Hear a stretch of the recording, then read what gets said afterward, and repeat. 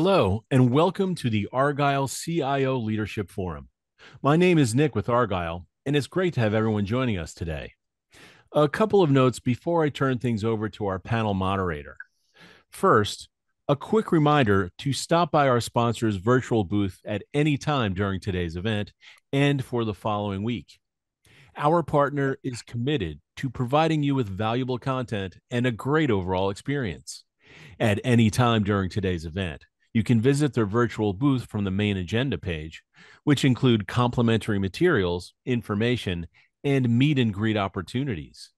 To ask questions throughout the session, simply type into the Q&A chat, and we will address your questions at the end of the session.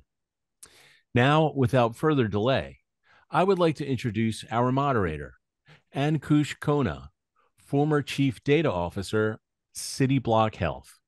We're excited to have Ankush, Yue, and Zach with us for a panel discussion titled Top Data and Analytics Trends for 2024.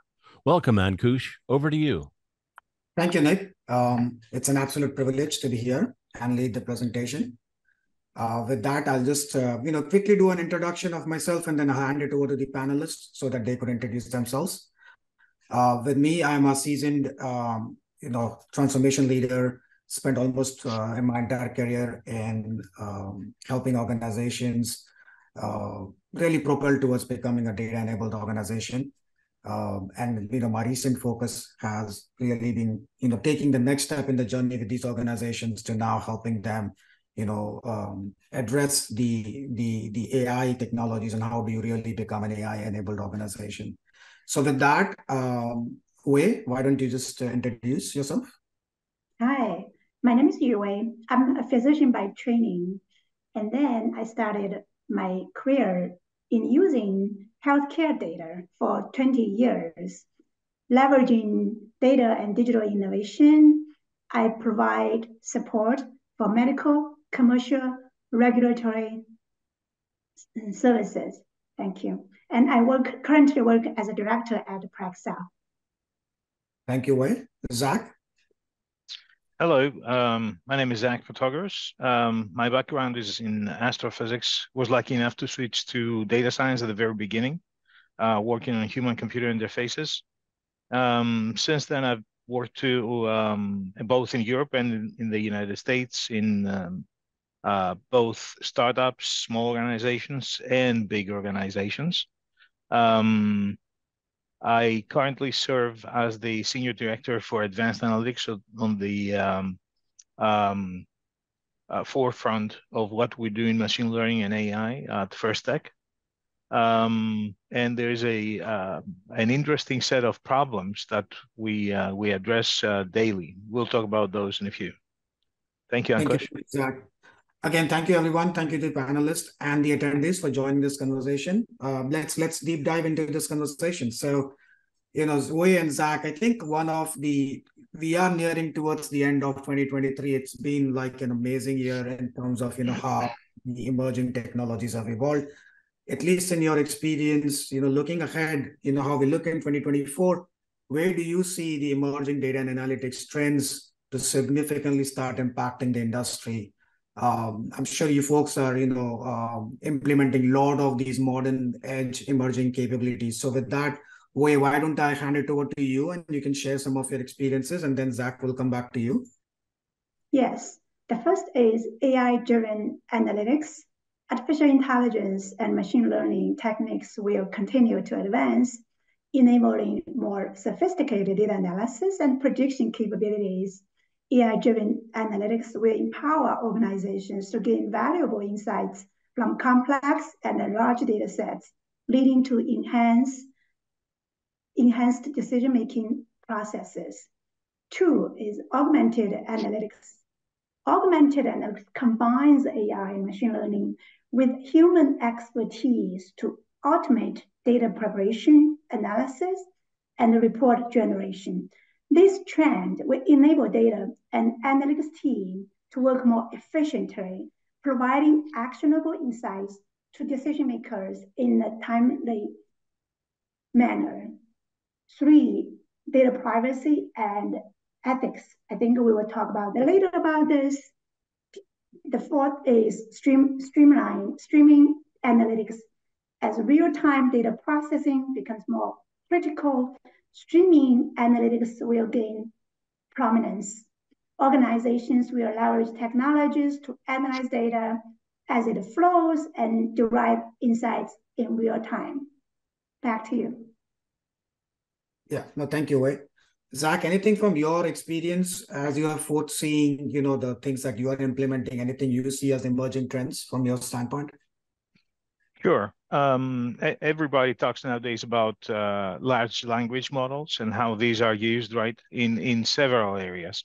It's the trend of the day. People talk about general AI and all this kind of, neat stuff.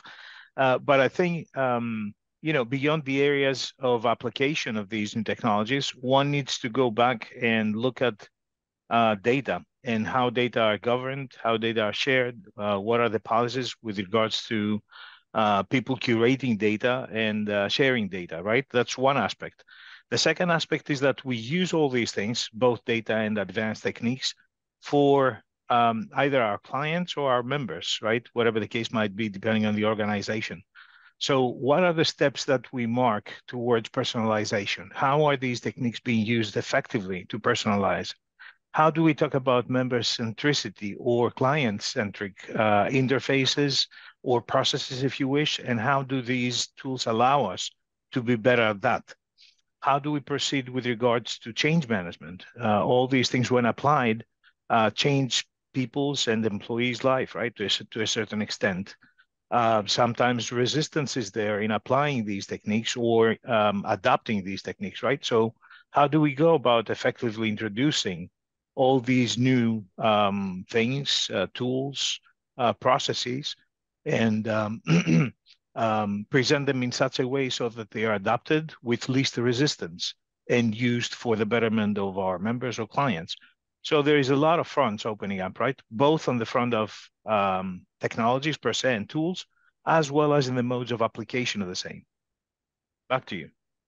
No, thank you, Zach. And I think it is a year of AI. I think everybody is talking largely about AI stuff. I mean, I think few other things in my personal experience that I foresee in 2024 is really, I think, the emergence of newer operating models, architecture, and skills. I think organizations will have to start really looking and rethinking about, what kind of skills they need to build. Also, I think value, in my opinion, will come from an intersection of emerging technologies coming together. So I think that's something that organizations will have to start really paying attention to quite a bit. And obviously, I feel like even in the matter of AI, I think there will be a lot more verticalization of AI, where it will become more industry specific as we see in 2024. So these are like few other things that at least I have seen and I'm seeing and through my discussions with a lot of leaders within the industry. With that, I think my second question, Zach, to you is, what are some of the innovative ways, at least in your experience, either within your current organization or within your industry, have you seen, organizations or companies applying data and analytics for very improved decision making? And if you have like an example or a few case studies, if you can just quickly share, I think with the participants, I think that would be very meaningful for them. Thank you, Ankush. Yeah, absolutely. I will start and connect the dots between different self-contained ideas, which at the end of the day form a whole, right? Give us a whole picture. So I will start talking about client lifetime value or member lifetime value as being one of the leading indices or KPIs one can look at to get an idea of what one's client basis or member basis looks like, right? What is the financial impact of the member basis on the organization? That's most of the times easier said than done, right? There's a lot of tools, statistics, mathematics that go into the evaluation of a forward-looking quantity, such as the member lifetime value or client lifetime value. As we said before, it gives us an idea of the financial impact of who our clients are and what is the present value of expected proceeds, let's say, from our client bases. Now, imagine that we have a way to connect, let's say, for example, comments that our client base leaves on either social media, our site, through modules that allow for such interaction, and we have the capacity of going in, utilizing transformers or large language models and analyze such unstructured data, and at the end of the day, make the connection between what forms negative experience out of these comments, connected to the member lifetime value or the client value, and also connected with the persistence of these instances, of these comments, right? You imagine if you do that, which is something that we currently do, as a matter of fact, within First Tech, you get the idea of what are the nagging problems that your client or your member population has, how long they've been into existence, and how they affect the member basis on the financial front. And I think that's very powerful, right?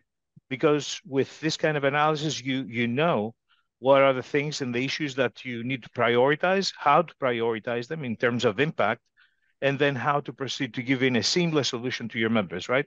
That's only one example of combining ML on the lifetime value part of things with large language models on a more advanced AI front, with results that affect the entire basis. So back to you, Ankush. Amazing, Zach. Wait, anything from your side on the Paraxel clinical side, from your experience, anything you can share? Yes, I just copy and paste a link that about the recent study.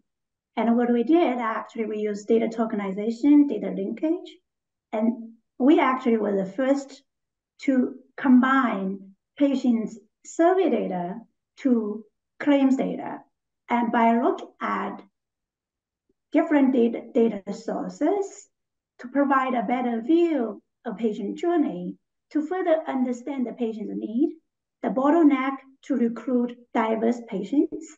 In this way, we are able to recruit diverse patients, including senior patients, as we know that currently our society is an aging society. So we need to take care more about the aging population, their mental problems, the different problems, and digital literacy as well. So our way of integrating different data sources by using tokenization, protecting patients' privacy, but to know better their needs to deliver patient-centered care.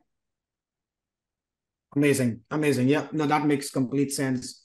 I've been part of healthcare, so I can completely resonate with that, what you just shared. With that, I think, let's go a little bit more deeper into some of these data and analytics. And then one of the areas that at least has grown and has recently captured quite a bit of improvements is, natural language processing, right? I mean, it has been quite a bit of this year where a lot of advancements have been made. So again, Wei, I would like to start with you in terms of from your experience and anything that your teams have been able to apply. Where have you seen, or what are some of the improvements from an NLP standpoint that your teams are leveraging? And if you could just give a few examples, I think that would be great. Yes, there's a lot of work. Recent advancements in natural language processing, including technologies such as transformer models, multimodal NLP, Google's BERT, and Elon Musk's Grok, have significantly transformed the language understanding. OpenAI's introduction of ChatGPT-4, coupled with the enterprise API, further make that the evolving NLP landscape. So there are key improvements that I would address. The first is enhanced language understanding. Streamlined customer interactions lead to improved customer support and the communication efficiency. Comprehensive data understanding.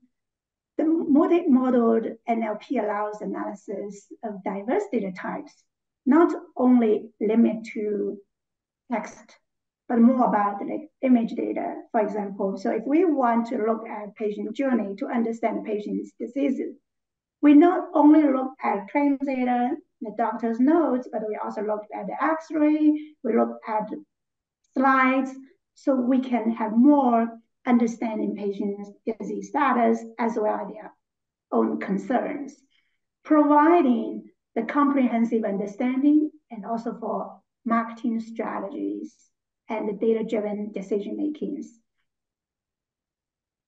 And Google's BERT, you might know that it helps us to use the Google search better, and they can provide a more diverse, precise search insights for us as well. And you might also have heard about Elon Musk's Grok. Grok introduces humor and engagement, potentially improving brand perception and customer interaction. And we all know that with ChatGPT's contributions, ChatGPT-4 provides more accurate responses and more creative, collaborative, and save more time. So other thing about business decision-making and hiring, right? So now it's more easy for employers to screen applications documents to understand what kind of talents they're looking for. Of course, candidates also needed to be better prepared. I know that medical schools are providing some AI training for radiologists and pathologists, and those people who know how to use AI, how to use natural language processing, or how to communicate with people with AI, so can be better prepared for the natural language processing that is shaping the world, and enhanced customer interaction, the ability to engage, more natural and engaged conversations, adaptation to public sentiment. So we actually did called social listening. So by looking at social media data, and we can understand public response towards specific product, whether they like or what their concern is, whether they think is the product is not safe or it's very efficient.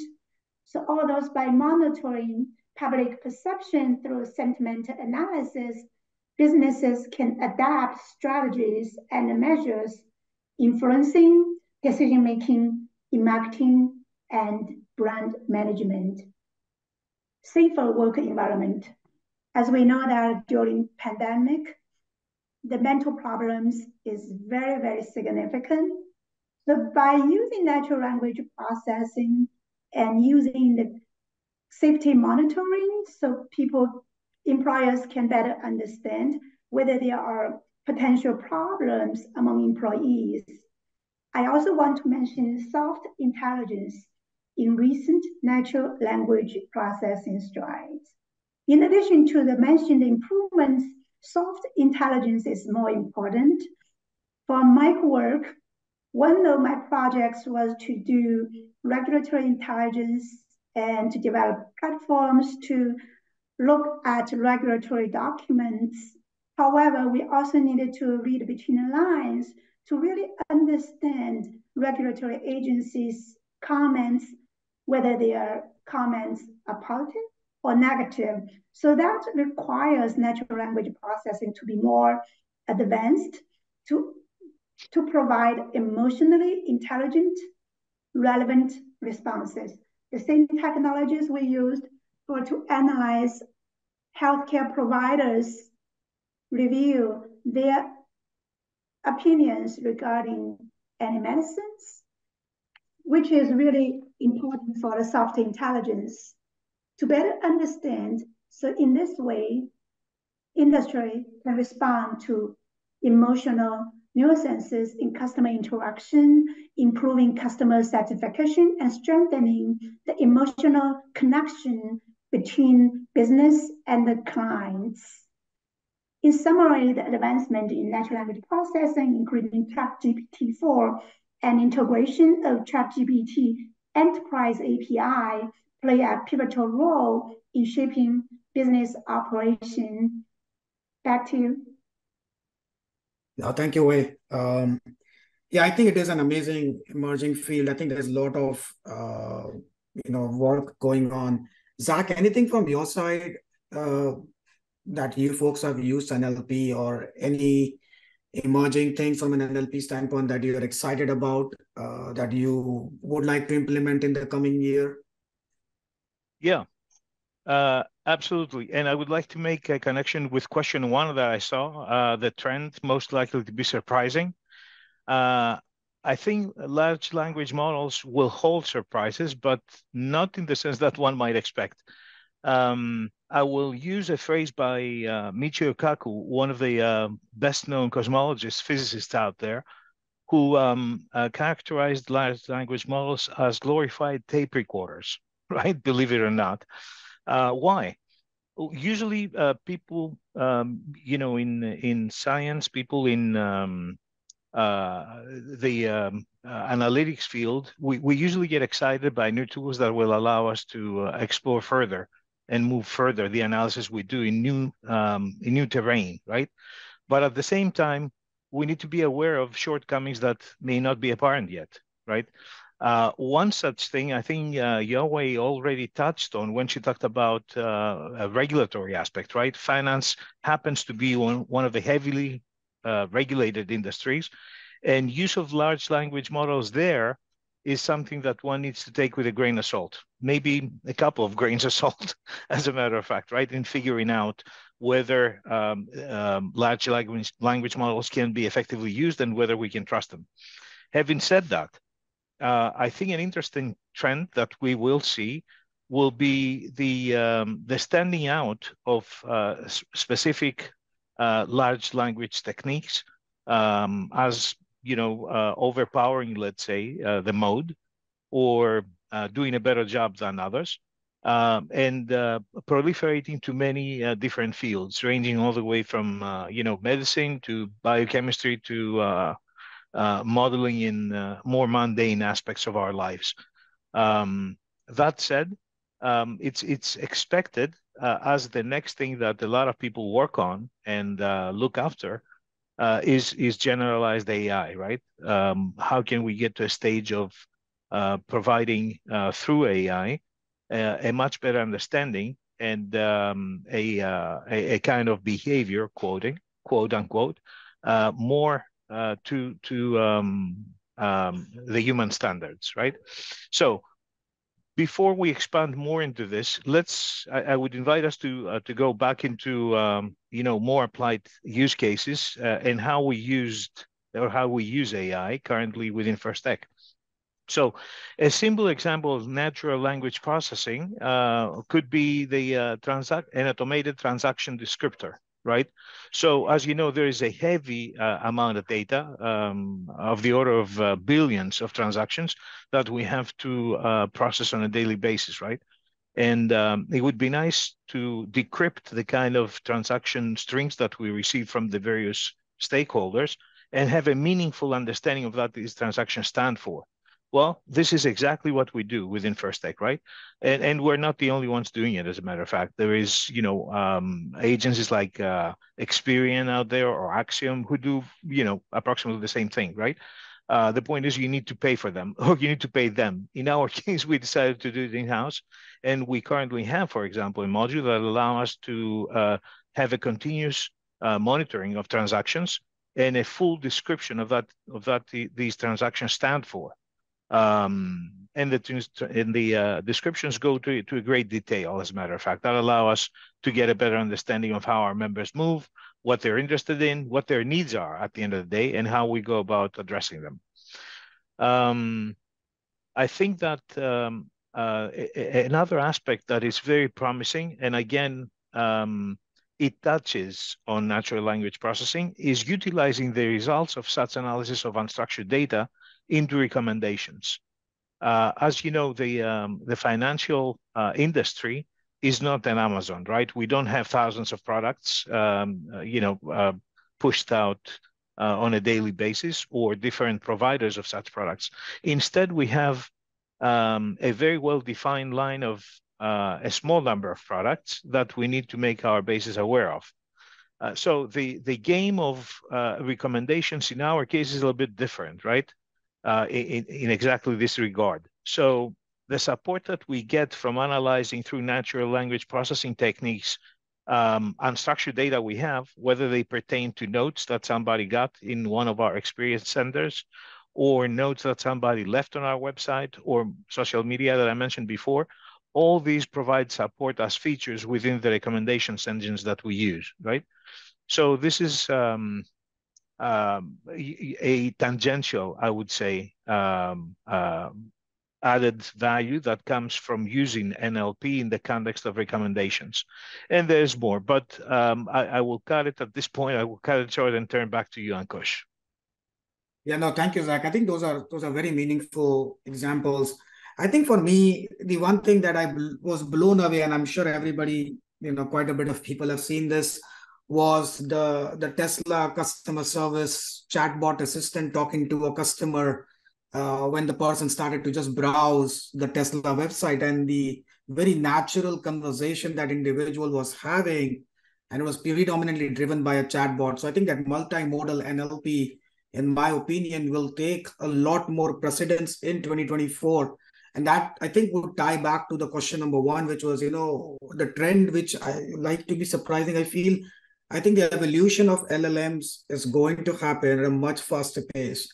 I think the question really that would surprise me is how much of these enterprises would be able to adapt, and how much would become a Stone Age thing in matter of months and days when the next thing gets out. So I think that's the big thing that at least I am tracking in my perspective, is like how much of that would be truly implemented by the enterprises. So I think that's something that, at least in my opinion, I see that's where the trend is moving. The other question, I think, most of us have had, being in this role, is, some of the trends for the data and the IT organization, predominantly, continue to face the challenges, right? And there are a lot of challenges, obviously, in my opinion, that, on a day-to-day basis, the organization faces.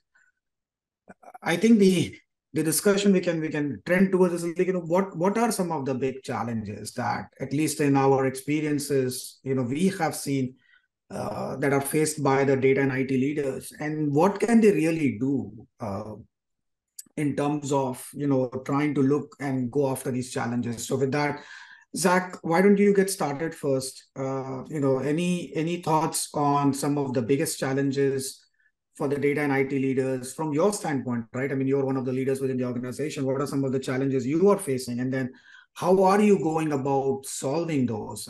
If you can touch upon a few examples, I think that would be great. Sure. Thank you. I will try to make the connection with what I see as Q3 here, which was a struggle for us too, right? That was one of the greatest challenges, getting the buy-in from stakeholders and getting a budget to actually be able to pursue all these things, right?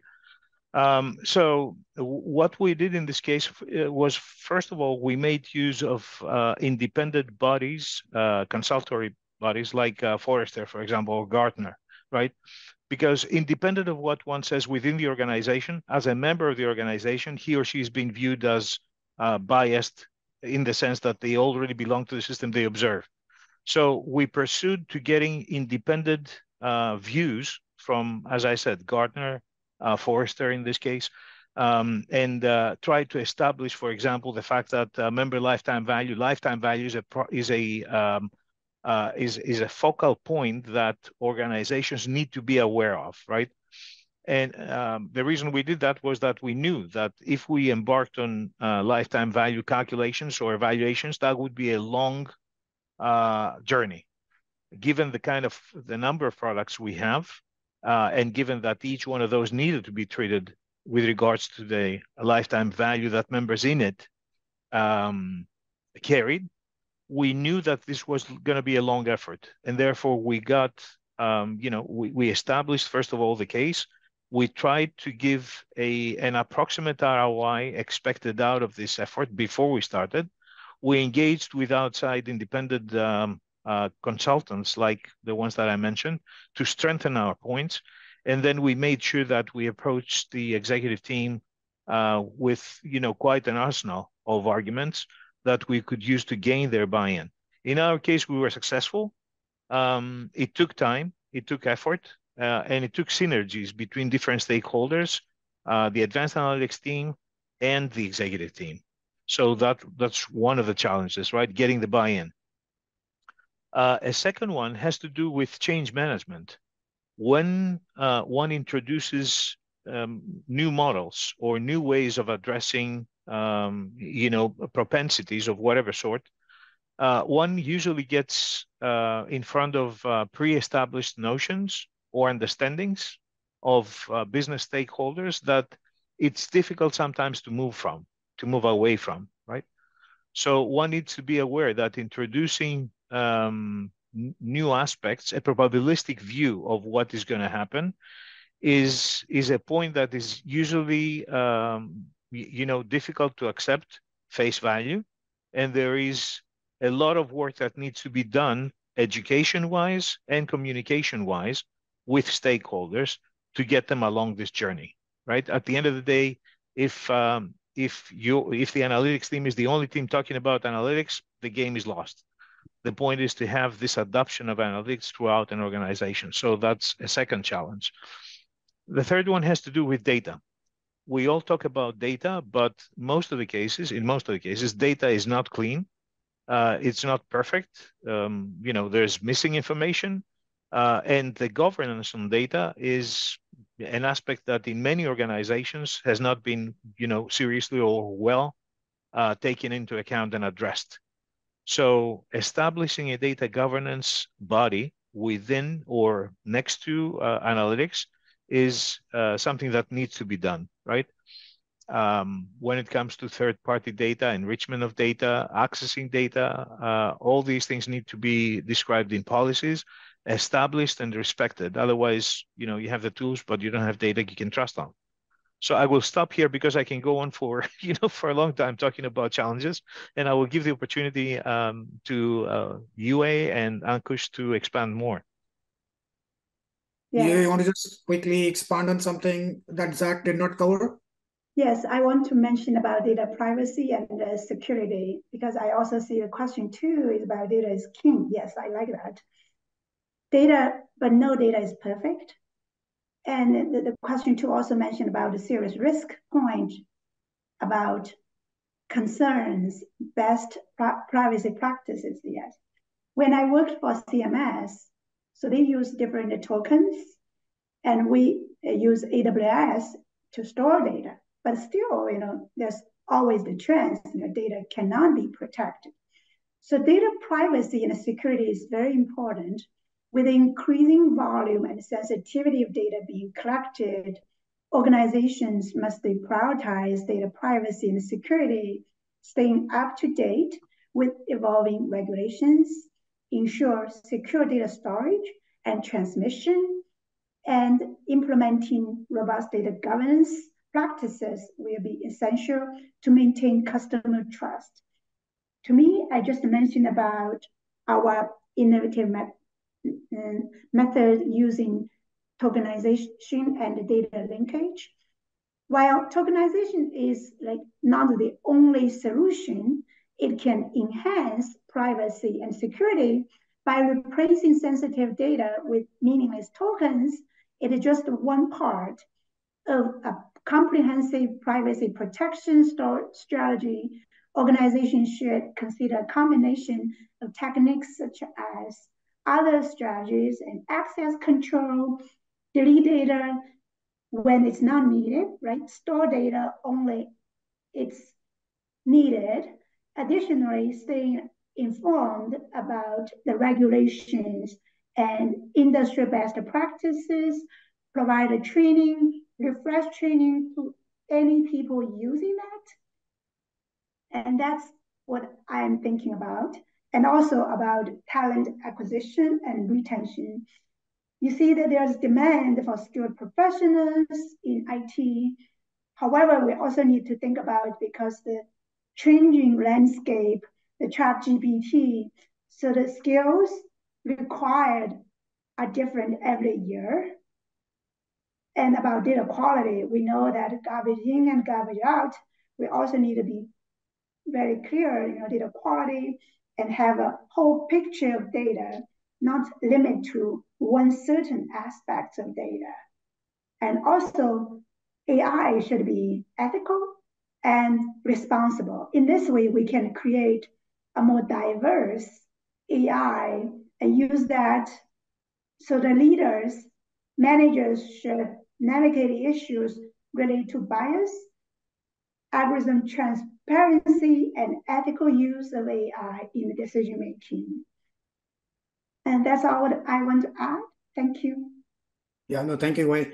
I think for me, the one challenge that I see in 2024 for most of the data and IT leaders is really, with the emergence of AI and how fast it's moving, I think for me, it's still the going back to the fundamental question of, how much can the enterprise really adapt and scale with the amount of innovation that is happening. And so there will be a lot of strain and stress on the IT and data leaders to start enabling these capabilities much faster than their current infrastructure or their current environments can truly support. And that's where I feel like there will be a lot of strained resources for them in order, because of the years of technical depth that has been acquired into these organizations. I just feel like it's something that they will continue to be challenged for. I know we are almost at the hour of the discussion, but what I want to do is take a few minutes and really see if we can get some questions answered. I know we did answer some of the questions through these discussions, but Zach, do you mind just taking this question of, in your experience, what trends are more impactful to the modern business? Do you mind just taking this question very quickly? Sure. And I would approach the question in a different manner, right? The success or not of a trend is tied to the return on investment on a specific effort, right? So I would turn this question to its head. Have we done an analysis on ROI, and have we determined that at least on this level of analysis, it makes sense to approach a specific problem using a specific trend? We're all talking about large language models and AI and NLP and so on and so forth, right? And it's easy to get up on the excitement of the whole progress moving forward. But at the end of the day, we're responsible of bringing results, right? And whether we want it or not, results are tied up to financial impact. And such a metric could be ROI that one utilizes to figure out what is the expected financial impact of adopting one such trend, right? What is the effort that's going to go in? What are the resources that are going to be utilized? What is the timeline and the horizon that one sees for adopting a specific trend? And then what is the expected profit to be made out of it, right? And then if that makes sense, then the trend is promising. Otherwise, you might not be one of the first to adopt a new trend, but rather what is, already established. And again, going through the exercise, making sure that, at the end of the day, you will be successful and you will have a positive financial impact for your organization. Back to you, Ankush. Yeah, no, thank you, Zach. And I think there is also, I feel like the impact in my personal experience, I think to the modern business is really about, where you are in the journey, right, of your maturity of an organization. So if you're much ahead of the curve, then, obviously some of these trends might be easily, you could be easily able to adapt them. But if you're much earlier on in your journey of maturity, then it might take you a little bit more time to adopting some of the trends, because you just can't, wake one morning and say, I want to implement AI, right? It just doesn't work that way. You need a lot of other things to be put in place before you even start about implementing AI, or even advanced analytics, or as a matter of fact, anything to do with even, simple reporting and dashboarding, right? So there are just a little bit of upfront work that needs to be done. Obviously, as the things have gotten evolved, it's become a little bit more relatively easier to building things out, but at least in my opinion, I think that still holds the biggest challenge. I think the other question, at least that has come through the chat channels, is, and Wei, if you want to pick up this one, where have you seen, at least in your experience, where have you seen the greatest challenge in terms of maximizing the use of data and analytics? Like, why do you think the organizations, or at least in your experience, you have been not able to maximize the value of data and analytics? Can you shed some light on this? Well, yeah. So for the challenges, I think communication is key. I'm thinking about digital and data literacy. So different people from different cultural backgrounds, they actually might have different, digital literacy. So I did a research about how, like, older population, they might be resistant to use the new technologies. And interestingly, actually, I saw a survey that actually 45% people, not limited to old population, they actually are resistant to the new technology development. So if the leadership actor team, they are resistant to that technology, then there'll be the big obstacles. And how can we help to solve the problem? So communication, provide training, provide feedback, to network, to talk to our leadership team, to have that the mindset to be more open to the digital change, to drive digital transformation. No, makes sense.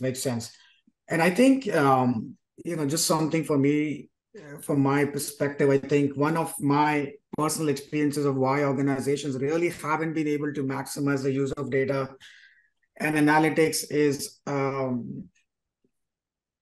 I think it's just the change management and just the amount of redundant depth that has been created over a period of time, and not looking back and saying, have we used this or have we built this before? So not just asking the right questions, I think, has led to, being the adoption issues.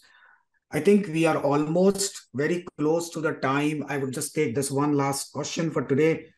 What are the cost risks of being an early adopter of these trends? Zach, do you want to just quickly take this one? Sure. As mentioned before, the financial industry is by its very nature more kind of conservative with regards to being an early adopter, right? Do we know what's going on? Of course we do. Do we adopt it right on?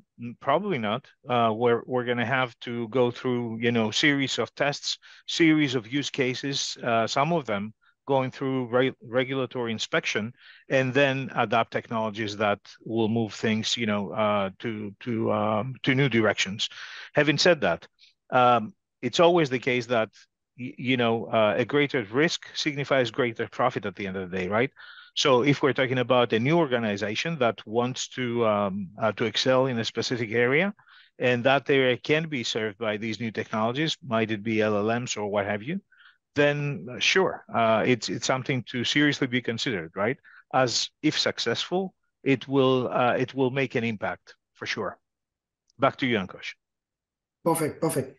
I think, Nick, we are almost at the top of the hour. I would like to just give it back to you. And again, thank you, Zach. Thank you, Wei, for this time. I really appreciate this. I think it was a great conversation. Over to you back, Nick. Great. Thank you all for such a thoughtful and practical panel discussion. I also want to thank everyone else for joining us today.